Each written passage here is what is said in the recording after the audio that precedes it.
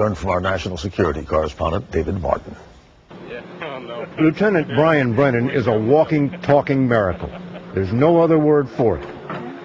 1 year ago, he lost both his legs to a roadside bomb in Afghanistan, and now his mother is watching him learn to run all over again. It's the first time we saw Brian run. The 44 pounds of explosives, which tore off his legs and killed 3 fellow soldiers in the 101st Airborne Division, also left Brennan with a brain injury so traumatic, there seemed little hope for recovery. He didn't wake up, and that's when the real terror struck us all. Oh my, he may never wake up. They said on a scale of 1 to 10, 1 being the worst, he was a 1. Then one day last June, he had a visitor. It was a very, very grim situation, very tough one. General David Petraeus, who once commanded the 101st Airborne, tried the usual words of encouragement. Hang tough, big guy. Your troopers need you back out there. But his 4 stars carried no weight. There was absolutely no response whatsoever. Did you think there was any hope? Not really. I see his beautiful blue eyes, but he's staring right through me.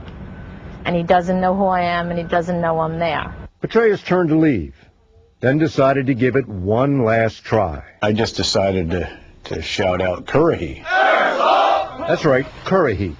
It's a Cherokee Indian word that's the motto for the famous Band of Brothers Regiment in the 101st. We counted 1, 2, 3, Currahee.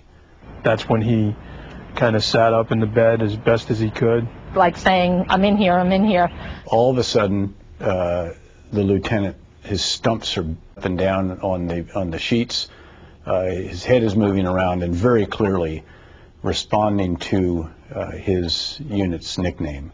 Everybody in the facility was clapping and crying. The doctors who had been working on him and giving us all that bad news came running down the hall. We heard.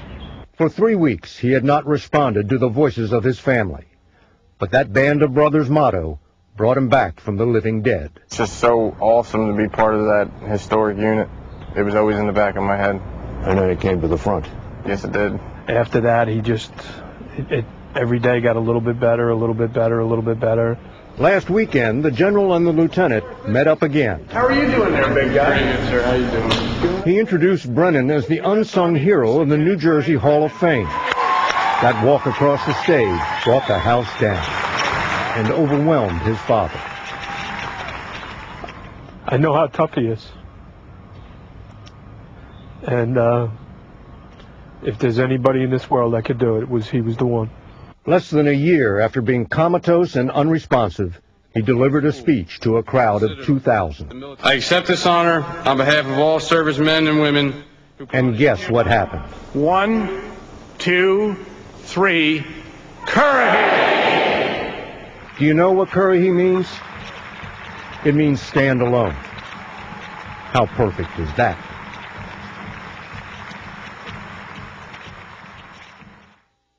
There wasn't a powerful organization on earth they didn't penetrate, including the